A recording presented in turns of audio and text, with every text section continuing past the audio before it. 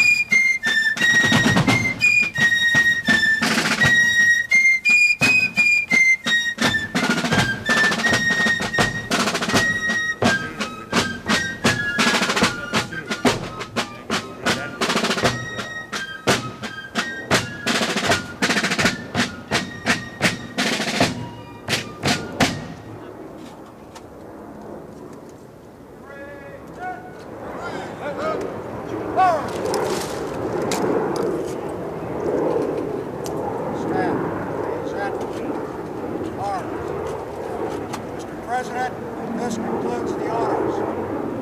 Staff, arms. Order! Right, Southern! Forward!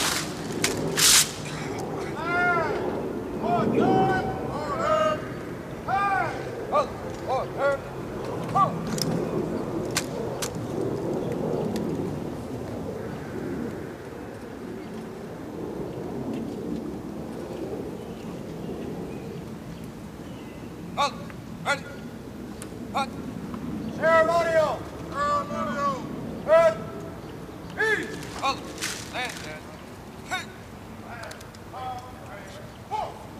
Staff, ceremonial. At ease.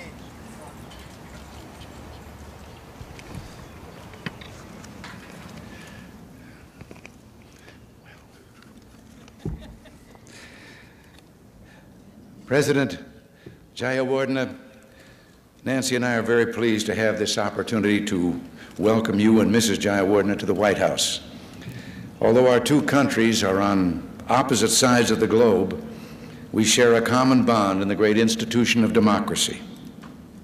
Sri Lanka, Mr. President, has a remarkable record among nations which won their independence in the aftermath of World War II. You've held elections at regular intervals. With almost equal regularity, your own hard-fought re-election in 1982 as a notable exception. Your people, through their votes, have removed from power the governing party. And in what distinguishes Sri Lanka as a truly democratic country, losers as well as winners accept the verdict of the people. The true winners are, of course, the people of Sri Lanka. I'm told, Mr. President, that in your embassy here in Washington, pictures of every Sri Lankan head of government since independence, those from your own party as well as the opposition, are respectfully displayed.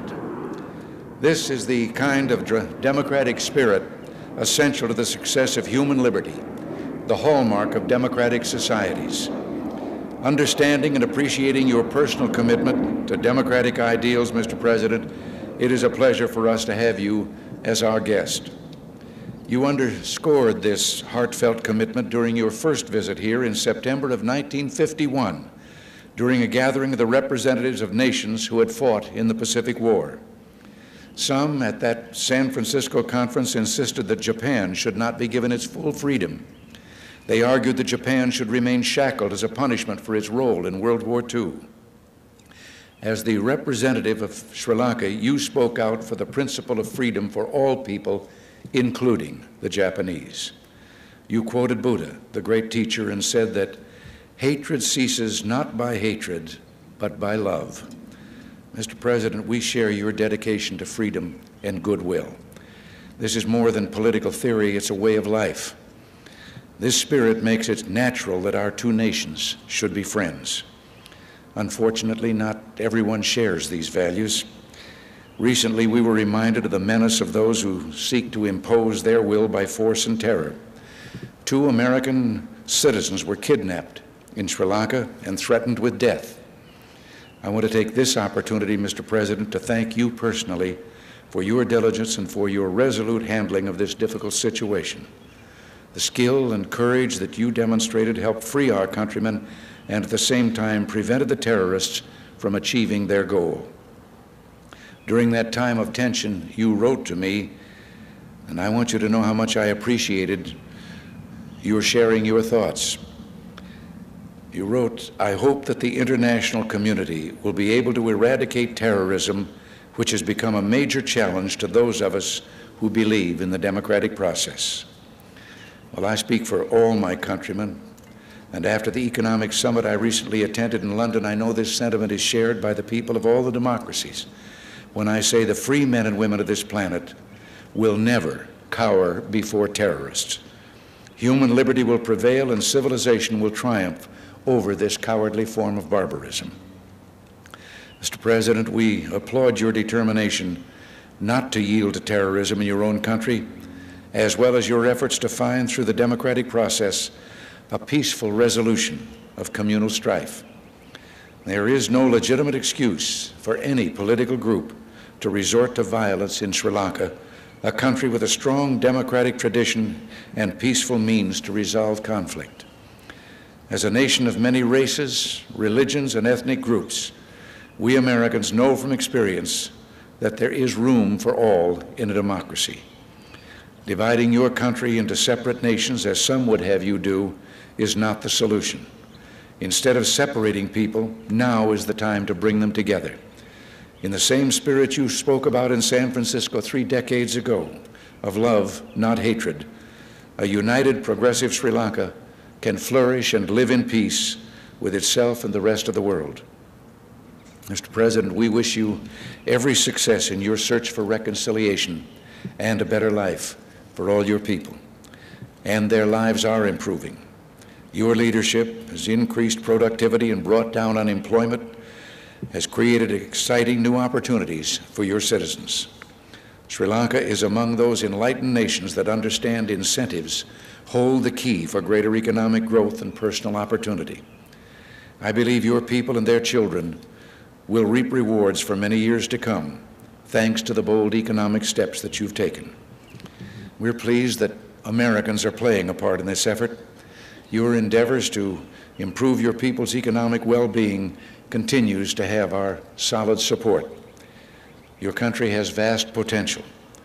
Mr. President, Sri Lanka is an example of independent people determining their own destiny, and a country which the United States is proud to count among its friends. Mr. President and Mrs. Jayawardene, welcome to America.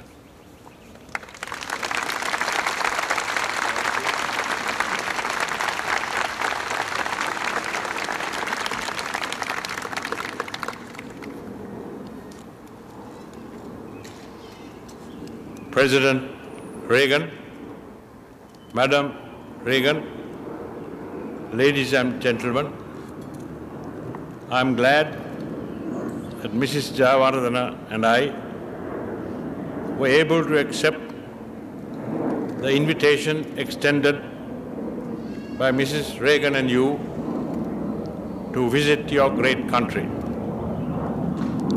We have come a very long way from home, yet already we feel we are among friends who believe and try to follow common ideals for the welfare of humanity.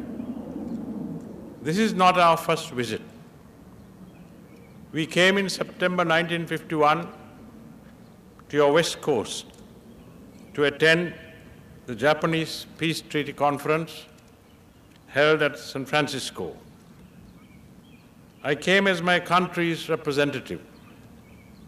I received then a full measure of praise and gratitude from members of the United States government of the day, Dean Acheson, John Foster Dulles, and others who attended the conference for helping to secure the acceptance by the conference of the peace treaty with Japan. The Japanese leaders, Prime Minister Yoshida and others, were equally grateful. Those alive are still so. I mention that because the thinking of the people of my country, which was expressed by me on that occasion, was that we should not ask for reparations from a fallen foe who had harmed our land and people also. That we should forgive those who were our enemies, quoting the words of the Buddha, that hatred ceases not by hatred but by love, which you also, Mr. President, just quoted. I pleaded that we should restore to Japan the freedoms of democracy. Those were the ideals which inspired us then and inspire us now.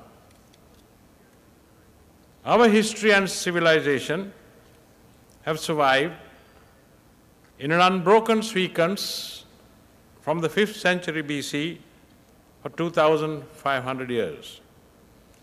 There were glimpses of modern democracy even then, as in the appointment of mayors to our ancient cities. The ruins of state buildings still contain carvings in stone where the cabinets of the kings and their ministers sat. We were the first in Asia in 1865 to select members to the municipalities that governed our major cities, and in 1931, under universal franchise, to exercise our right to elect the government of our choice. We also have in our country an unbroken historical record extending over the same long period of a line of heads of state, monarchies of different dynasties from Sri Lanka and abroad, including India and the United Kingdom, of two presidents, one selected and one myself elected by the whole country. I happen to be the 193rd in the line of heads of state from 483 BC to date. In our modern history, we cannot forget the contribution made by an American, Colonel Olcott, when he helped the Buddhist leaders of Sri Lanka 100 years ago to establish a movement for the revival of education through schools owned and managed by the Buddhists themselves, and thus laid the foundation for the revival of Buddhism and the movement for freedom. The United States of America, since it was born out of a revolution which freed it from foreign rule, has not been known to be hankering after territory or supporting imperialism.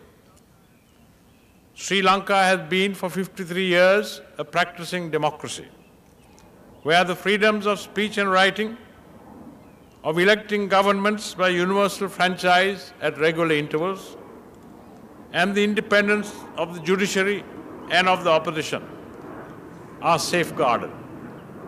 Fundamental rights which are justiciable are guaranteed under the Constitution.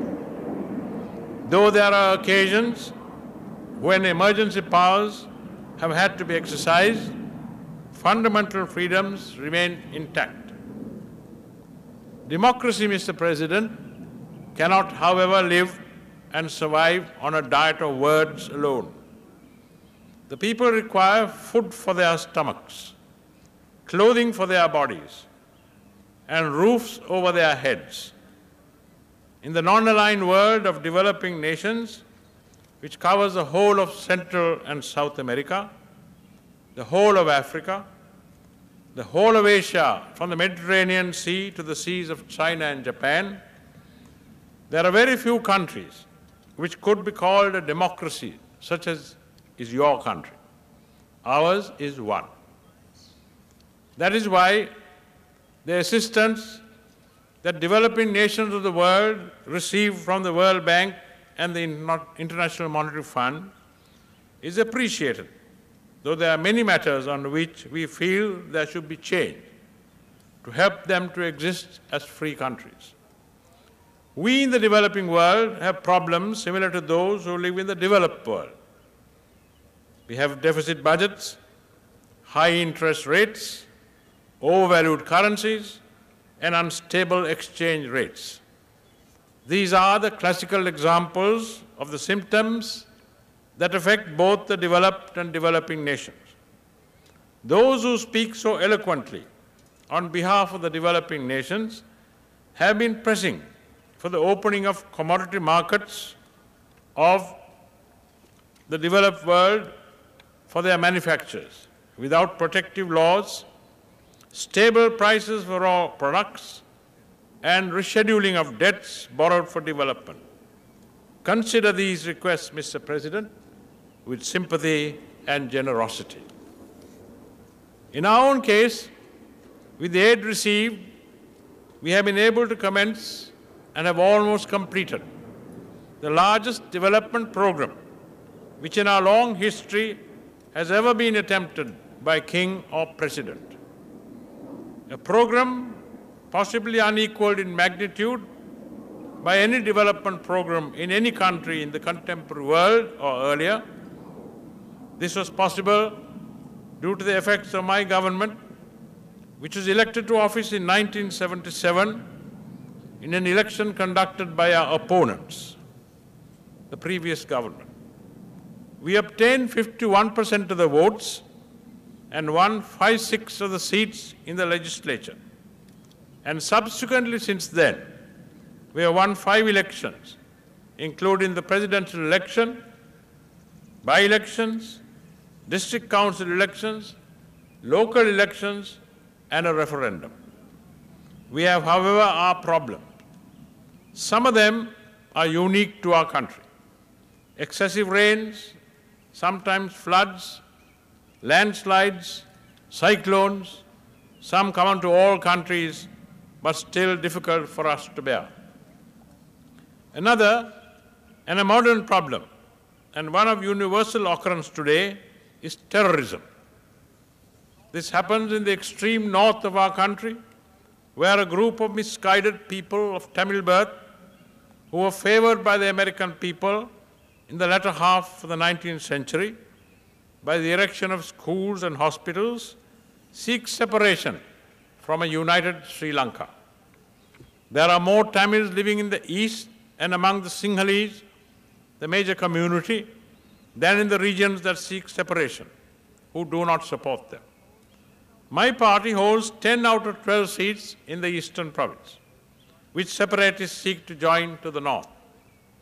The terrorists are a small group who seek by force, including murder, robberies, and other misdeeds to support the cause of separation, including the creation of a Marxist state in the whole of Sri Lanka and in India, beginning with Tamil Nadu in the south.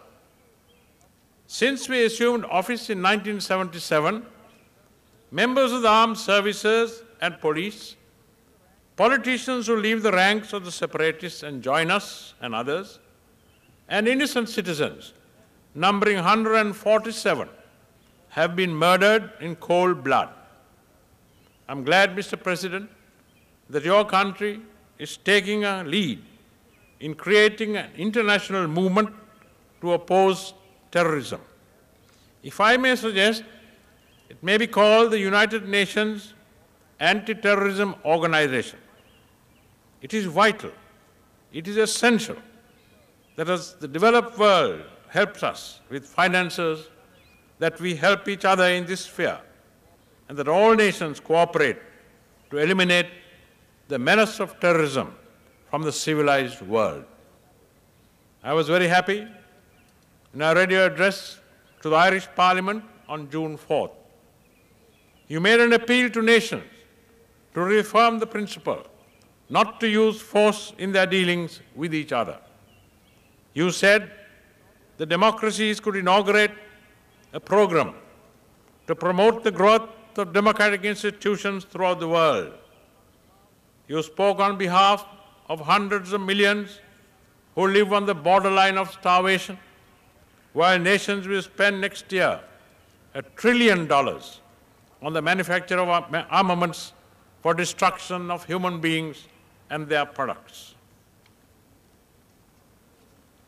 At meetings of members of the Commonwealth in Sydney, in New Delhi, at meetings of non-aligned nations in Havana and in Goa, New India, I have never failed to express similar ideas. Non-violence is Maitreya, compassion. And the great teacher whom I follow, Gautama the Buddha, and the great teacher you follow, Jesus Christ, and India's great son, Mahatma Gandhi, preached and practiced the doctrine of non-violence successfully.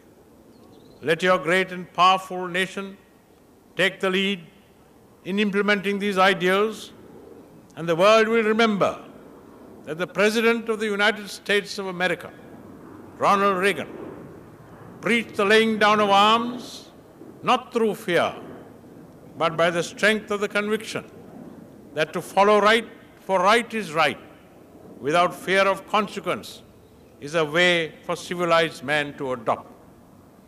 The voice of America will then become the voice of righteousness.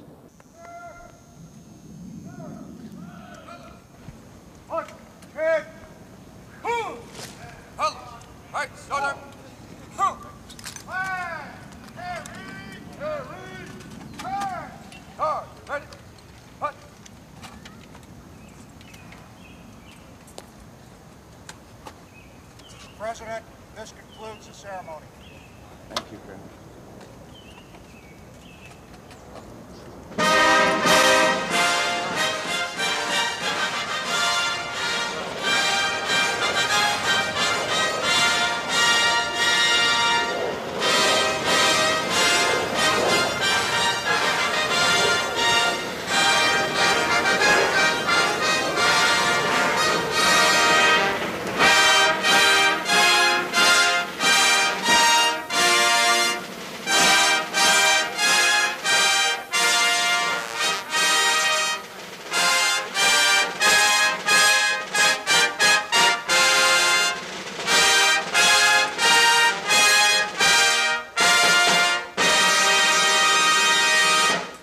More speeches. Longer. Another 30 minutes.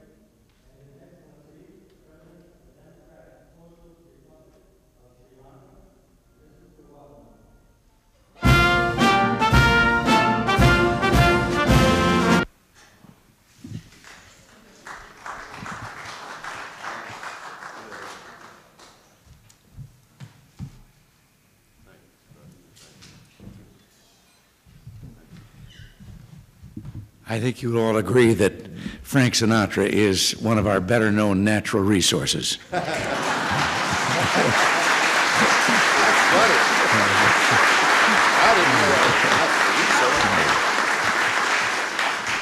Nancy has managed to line him up for several undertakings of hers in the name of good causes, but her biggest trouble in lining him up is, as long as I've known Frank Sinatra, is that he has usually lined himself up with more good causes than anyone is aware of.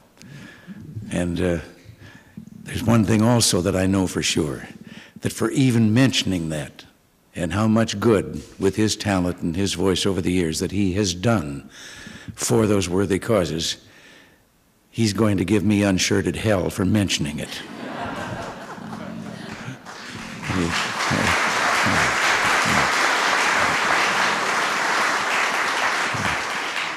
But it is true. He has never failed to give of himself whenever it can be of benefit to the people, to the causes and all. So I think that there are no words that can properly express our appreciation that he agreed to sing for his supper tonight. Frank and all the rest of this fine crew of yours, thank you very much from all of us.